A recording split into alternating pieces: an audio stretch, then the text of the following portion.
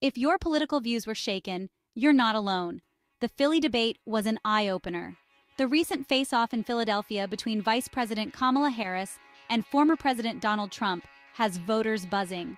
From lifelong Republicans to undecided voters, opinions are divided.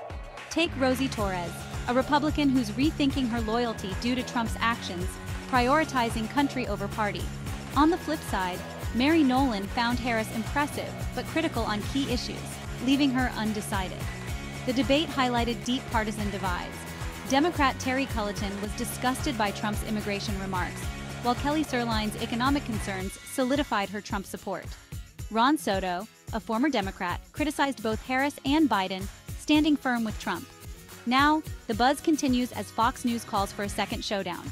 With high-profile endorsements rolling in, Trump from GOP figures, Harris from Democrats and celebs like Taylor Swift, the race is heating up. Stay tuned, folks, because this election is just getting started.